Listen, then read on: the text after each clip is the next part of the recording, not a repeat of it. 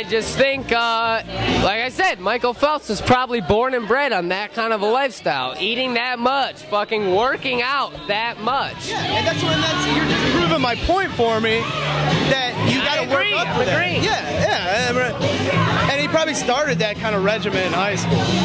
Outrageous. I mean, if he could do the 12,000 calorie diet, then more props to him. But I'll be honest with you, I don't think he's gonna do it. If he can do it, that is that's a gift from a higher power, because I would not be able to smash that much food in a day. Looks like the Michael Phelps challenger has failed. Let's talk to Jason and see how it feels right now.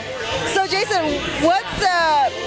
since you failed the challenge, what is the next step from here? Harsh words, but yeah, the challenge, first 2 meals went pretty well, but over time they kind of just add up on the stomach, and this meal is just not happening right now, and the food's not agreeing with me. So we're gonna finish the protein shake right now, and then at some point between now and 11 a.m., which would be the 24-hour mark, we're gonna go home, make some spaghetti, go out and get a pizza, do it all the right way, and it'll be an actual large pizza instead of copping out with a little small one. So we're gonna make it a 24-hour thing. It'll still be the Phelps diet in a day technically, just not in the sense that we had intended. So it's a little bit of a cop-out, but you gotta do what you gotta do at this point, and if I eat anymore, I'm probably gonna throw up. I learned something big about myself. I've learned I can still eat a decent amount, but I'm not quite what I used to be, I guess.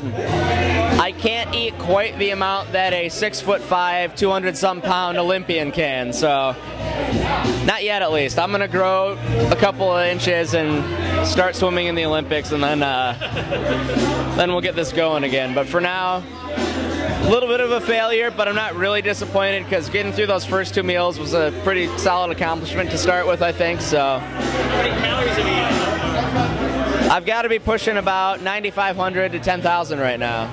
So we're getting into the 5 digits tonight. That's something, I guess.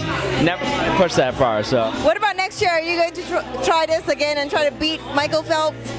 I think that might be something to do in the future. Yeah, maybe after I get a little more on my belt, get my metabolism going a little better, we can try this thing again. So okay, well, that's Jason Mack for you. Michael Phelps, look up for next year. Jason is going to take on this challenge again for next year. This is Melissa, she reporting for thepalestra.net.